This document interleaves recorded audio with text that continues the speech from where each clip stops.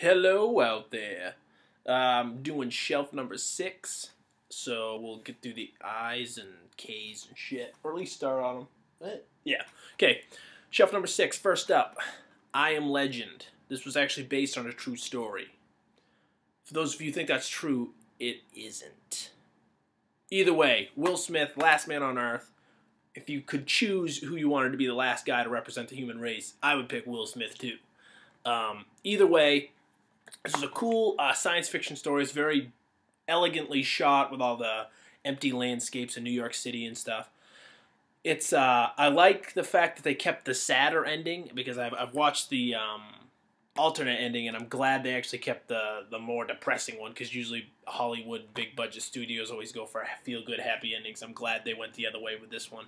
I haven't watched any of the special features. I hear there's like a cool 50-minute documentary type thing on there, but either way, Will Smith with a dog, one-man show, one dog show. A very good performance by Will Smith. One to check out if you haven't seen. This one a lot of people haven't seen. It's The Ides of March. The fact that Ryan Gosling didn't get a nomination for this or Drive or last year at the Academy kind of pissed me off. But either way, the guy's got some fucking talent. And the other person who has some talent is George Clooney behind the camera. He's actually a pretty damn good director. But either way, this was just a movie you don't see that often nowadays. It's like a tight political espionage thriller type thing, and it's really exceptionally well written. And I just see this, me saying really well exceptionally, that's just dumb in and of myself. So don't pin this film as that. This is a very smart film, and just a damn powerhouse cast. So definitely check this out if you haven't seen it. It's pretty cool. I Love You Man. Rashida Jones, she's just so damn cute. She should be in more things. But either way, Jason Segel, Paul Rudd have just this amazing chemistry. Basically, a concept of a guy doesn't have any best male friends. He's always been like female friend oriented. So he needs a best man for his wedding. And so he just goes out looking for bros to hang out with. And it's pretty damn funny because they have amazing chemistry, as I said before. Lou Ferrigno's funny in here as himself. One to check out if you haven't seen. This one here kind of got overshadowed. It's The Illusionist. I've already professed my love for Edward Norton. The Illusionist came out the exact same year, like within a month or two of The Prestige, Christopher Nolan. And that movie's fucking epic too, but this one I feel like just kind of got lost. People didn't really care too much about it because the other one, but this one, the other one just kind of, raised itself over this one, cast in a shadow. But this one had a pretty cool ending as well, and just great performances, very lavish production design because it's supposed to be, Victorian England. I think if it's not, don't stab me. I don't know. Either way, it's very regal looking and are these rich, deep colors that look nice on the TV. So, but it's about a magician, and that's why I think the obvious comparisons get raised. But they're two very different movies, and this one's very good as well.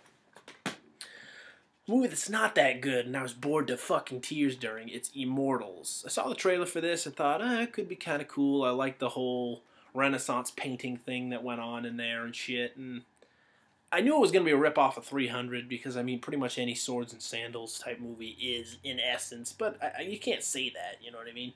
So I wanted to give it a chance, and it's just boring as shit. Half the time, I don't know what's going on. There's really not a plot.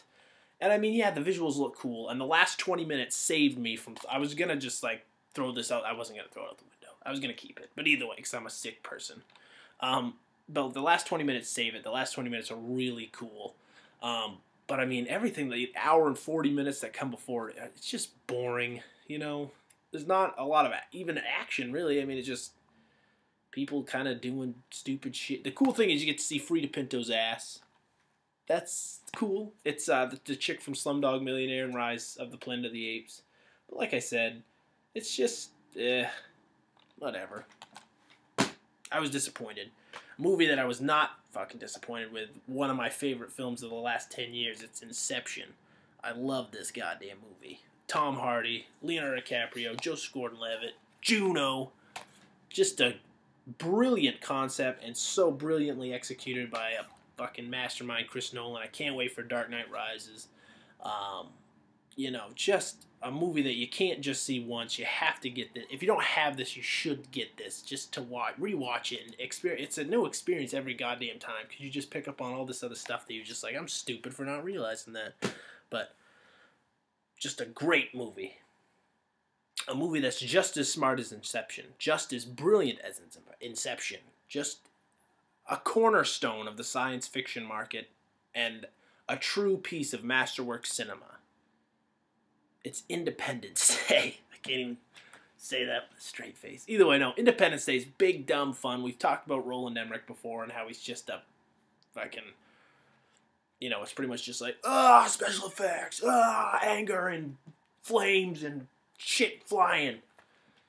Either way, Independence Day, you gotta like it. Just for the sheer audacity and batshit craziness of it all. It's got a cool cast. Bill Pullman, when you say Jeff Goldblum and Will Smith in the same sentence together, automatically you should be like, I'd see that movie. But either way, you know, just cheesy, dumb fun, and you gotta like it. Inglourious Bastards. I'm a huge fan of Tarantino. This one's a really good one. I mean, it's a little long and a little slow in parts here, but when it focuses on the bastards or Christoph Waltz's character, who's the MVP of this movie, you know, it is absolutely riveting. And, I mean, some of this stuff is fucking brutal. You know, the stuff with the Bear Jew, which is played by Eli Roth, who's the director of Hostel and Hostel 2 and Cabin Fever. You know, Tarantino has such a knack for this pulpy type, you know, neo-noirish, stylish type film, and the dialogue is really what drives it. But this is one where he's starting to get, with each movie as he goes on, he's starting to get really, really impressive with his visuals, and I think this one really interprets that well. I mean, it's not my favorite by him, but it's a damn good movie. Check it out if you haven't seen it. This movie a lot of people hasn't seen, and I went to theaters to see this really not expecting much. I was kind of dreading the entire experience because when you say PG-13 horror movie, I automatically get angry. Not because there aren't good PG-13 horror movies. There are a couple here and there, but most of them just fucking suck, especially when they deal with the supernatural. They're just terrible.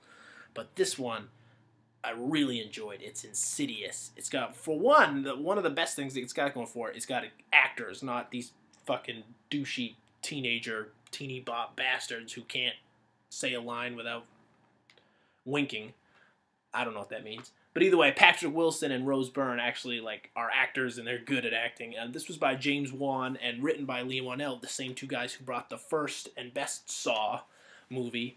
And this was just had a cool premise, you know, a kid who goes into a coma and he has the ability to leave his body, you know, subconsciously, and he winds up getting lost out into this other world, and his father has to go get him. But it's such when you describe it, it's got such cool visuals and truly frightening moments in it. Not just like where they use, allow to scare you. There are those in there here and there, but it builds its suspense naturally and it earns it. You know what I mean? It's not just it's not fake quick ones here and there. It earns every bit of it. It's pretty damn cool. You should check it out.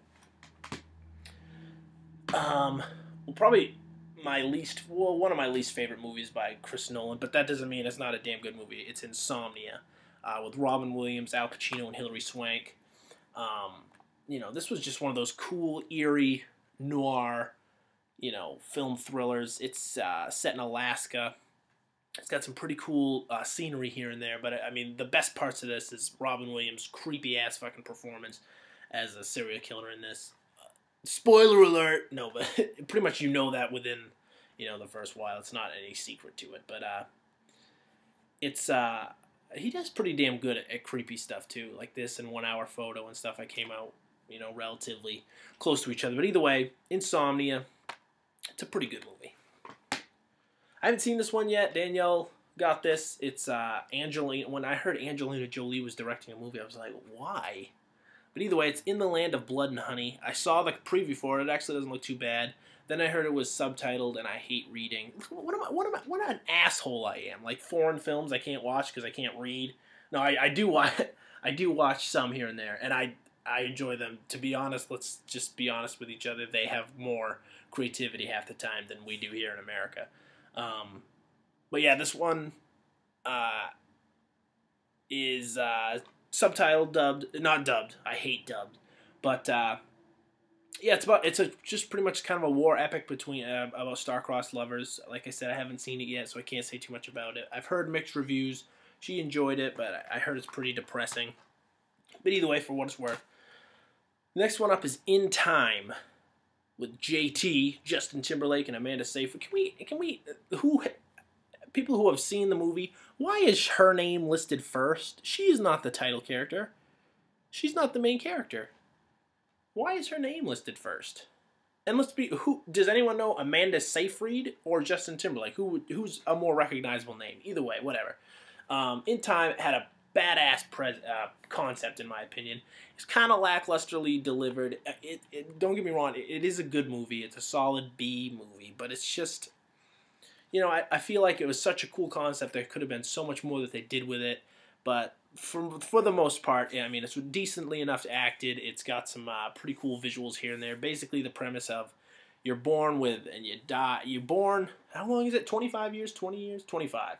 You stop aging when you're 25 years old. You have a little clock on your forearm that says how long you have left, and you work to get more time. Everything, the currency in this country is time-based. But there's some pretty cool social aspects it's pretty much one big allegory for, the 1% and what we're dealing with right now on Wall Street and all that shit. So, and it's not very shy about saying that. It's not some subtext that you have to read into. It's pretty much right on the goddamn forefront. But either way, it's a pretty good movie. I was very impressed with this. The first time I saw it, I was kind of indifferent, and then I watched it again, and I really latched on to a lot of the concepts it presented. It's Into the Wild. Sean Penn directed this. It's got a very good cast. Emile Hirsch, who we really hadn't seen in too much other than like Alpha Dog and The Girl Next Door and stuff, really gets a chance to act here, and he's a very good actor. Such breathtaking visuals, the landscapes and the rivers and mountains, and everywhere he goes. Basically, I read the book back in high school, Into the Wild, basically about this guy, Christopher McCandless, yes, who who just drops everything, says fuck life, and I'm gonna go live out in the wilderness. But he's naive, and a lot of bad shit winds up happening to him. But it's got such a very good supporting characters too. Hal Holbrook delivers a great performance. Vince Vaughn, Marcia Gay Harden, Catherine Kinnear, William Hurt. But either way, just a big. It's long. It's a big movie about a character, a central character who literally drives the entire film. Love him or hate him. It's a very powerful film. Again, Will Smith, you keep coming up, buddy, and you do for a reason. I, Robot, I loved this movie when it came out. I was at the exact age when this movie was probably targeting. I was 12, 13 when this first came out, and I loved every goddamn minute of it. I still love it since. I haven't seen it on Blu Ray, though, so I can't tell you too much about the picture quality, but I can't imagine it being anything less than stellar. The special effects, from what I can remember, were really good in this movie. The robot, who was actually done by Alan Tudyk, who was in Tucker and Dale vs. Evil and A Knight's Tale, the red-haired guy from Serenity and shit. That's what blew me away when I found that out, because I really didn't recognize him. But either way, just pretty much, the concept of if robots were our slaves or our servants, and what could happen if they wound up overturning us. Basically, just a way to riff on our dependence on technology. We got the Avengers coming out this year. It's Iron Man and Iron Man 2. Iron Man's definitely the superior film, but a lot of people hated Iron Man 2, and I didn't think it was that bad, you know what I mean? It's definitely not as good as Iron Man, that's for sure. But either way, Iron Man reintroduced us to Robert Downey Jr. It was a huge gamble for them to put him in this movie because he hadn't been in anything for a while, and he wasn't much of a box office draw. I'm so glad he did, because he fit this role perfectly. I wish Terrence Howard had been back for the second one, but I heard he was a big dick and wanted more money than Robert Downey Jr. or some shit, so they were like, fuck you, we'll just get Don Cheadle. And I can't complain, because Don Cheadle's a fine actor. Third one's coming out soon. I applaud them for choosing real actors for their villains. Jeff Bridges in this one and Mickey Rourke in the second one.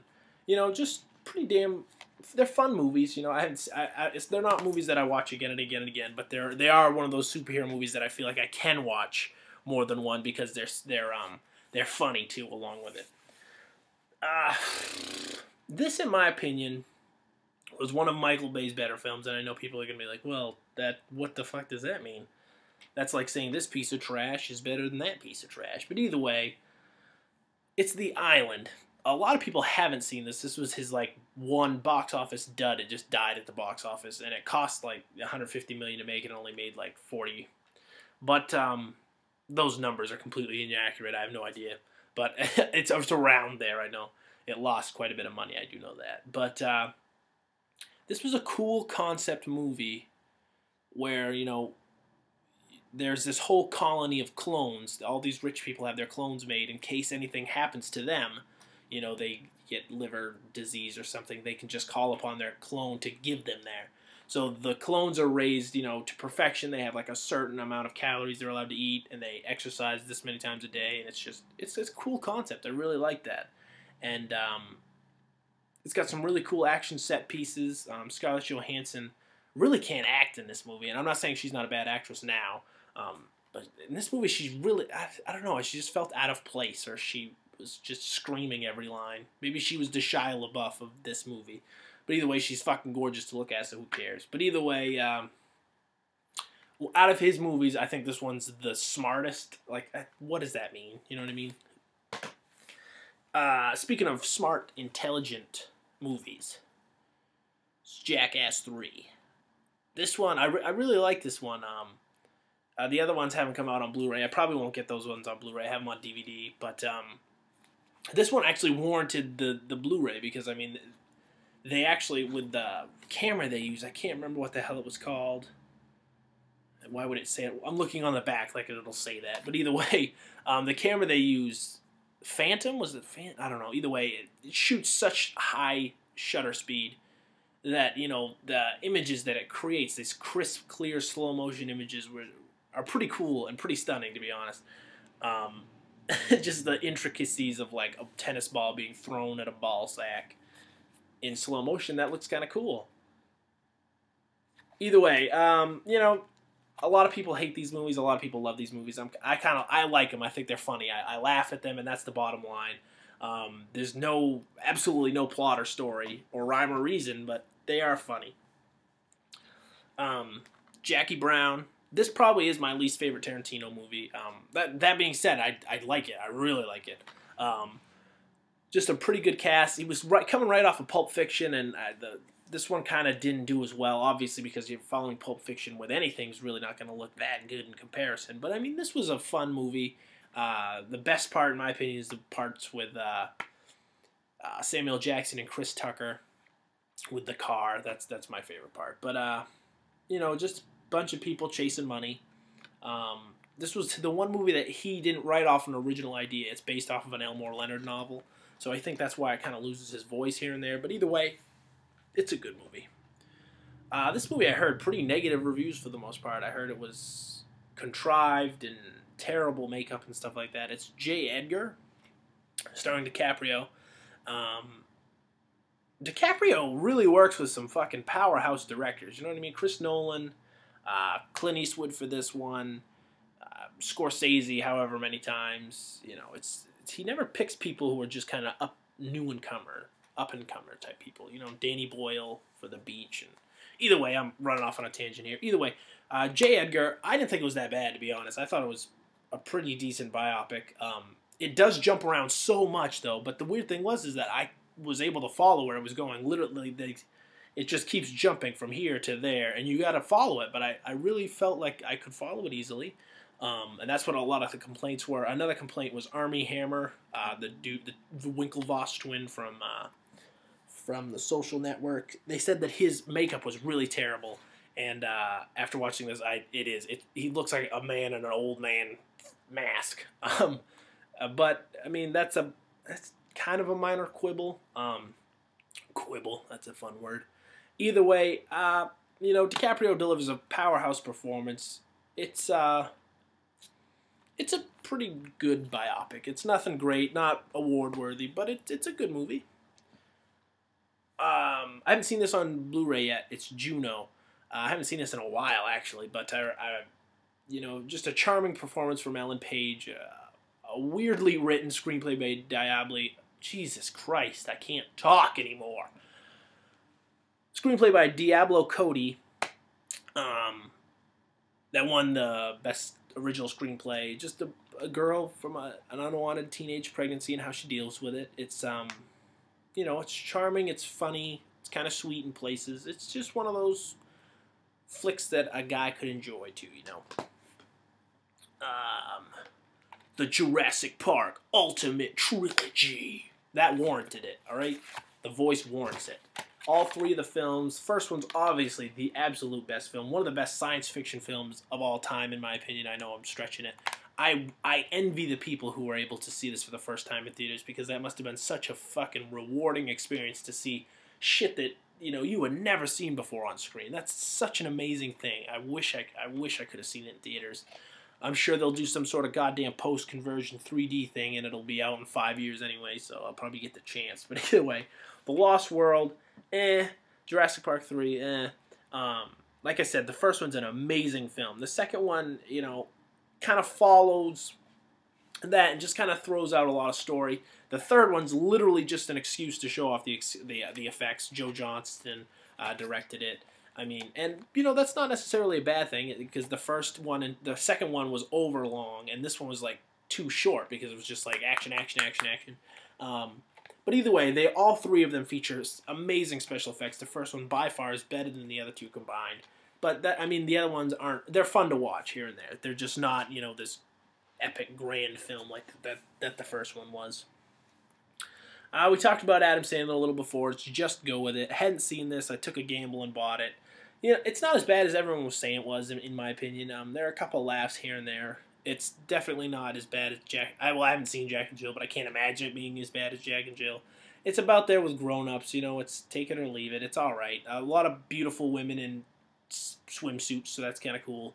But and Nick Swartzen's kind of funny as his right-hand man, funny guy. But either way, it's All right, to wrap this one up, last one on this shelf, it's Kick-Ass.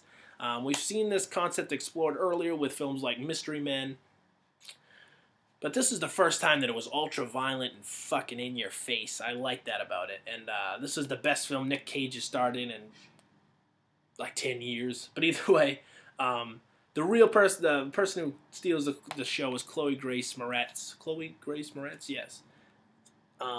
Her freaking hit girl is just absolutely psychotic. And, the fact that they can unabashedly introduce violence in children and marry them with such, zeal, I like that word, is not revolutionary, but it's just warranted. I like that. I like the fact that you can be so over the top and bloody and still have a fun time watching it. It's not one of those depressing, ultra-violent films. That's what I like about it. Great cast all around. Great direction from, what is it? Hang on. It's Matthew Vaughn, who wound up going on to do the X-Men, the new X-Men. Oh, shit. What the hell was it called? First Class. Jesus Christ, I suck. But either way, Kick-Ass. If you haven't seen it, check it out. That's all for this one. I'll see you guys later.